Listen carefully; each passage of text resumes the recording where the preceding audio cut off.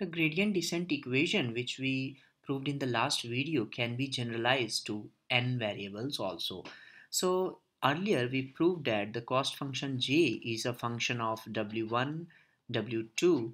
Then in this case we had this equation of gradient descent as w is assigned w vector minus learning rate alpha times the gradient vector del j. This is what we proved for two variables. Fortunately, this can be extended. This result can be extended to n variables also. So, if cost function g is a function of w1, w2, wn, then we can also have this gradient descent equation. So, in this case, this equation will hold true for n variables also. In this case, the gradient vector del j will be defined by n into 1 matrix. This is known as the vector also, that is del j over del w1, del j over del w2, and so on and so forth, del j over del wn. So this is a vector representation of the matrix and whose dimension is n into 1. So in this case, these equations can be expanded to n equation, like w1 is assigned w1 minus alpha times del j over del w1, w2 is assigned w2 minus alpha times del j over del w2, all the way up to wn is assigned wn minus alpha times del j over del wn.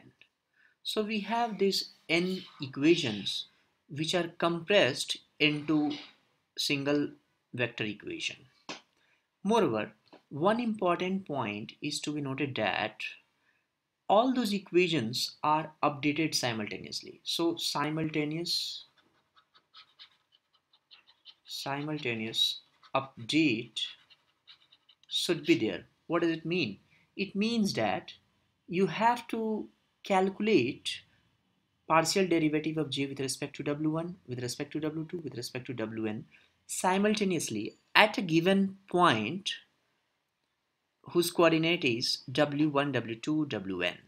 So this is the gradient vector of partial derivatives containing partial derivatives with respect to w1, w2, wn at a certain coordinate whose uh, weights, whose parameters are w1, w2, wn.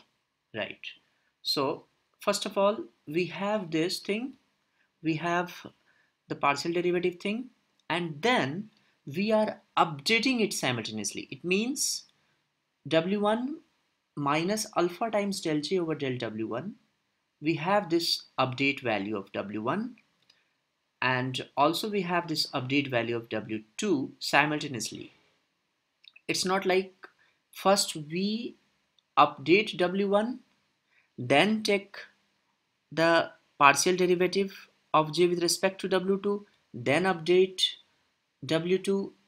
It's not like that. So what we are doing, we are calculating partial derivative j with respect to w1, w2, wn, and then updating w1, w2, and wn. So this is all about generalized gradient descent equation. Thank you.